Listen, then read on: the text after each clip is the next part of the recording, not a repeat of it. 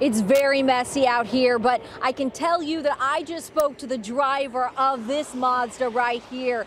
He and his wife are inside of this SUV, and miraculously, they are okay. The wife is pretty shaken up. She's complained of some back pain, but both of them are alive tonight. This is the only SUV involved in this accident. I spoke to a CHP officer out here who told me this was definitely weather related. The roads are slick out here, and there's mud on the roadway, at least in one lane. The CHP tweeted about the mud across lanes on northbound 101 around Muscle Shoals shortly after this accident.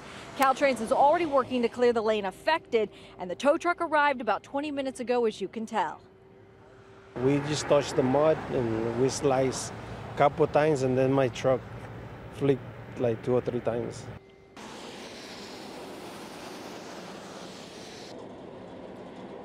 Caltrans has worked to clear this lane. The CHP also advised that there are other road closures through Santa Barbara and the Ventura areas. Drivers need to keep in mind there's also a flash flood warning for Santa Paula, Ojai, and San Buenaventura until 12:15 this morning. And I can tell you, after speaking to the husband, the man who was driving this vehicle, he told me he had no idea the mud was in the roadway until his car hit it. And that's when he just spun out of control. Luckily, he and his wife are alive tonight.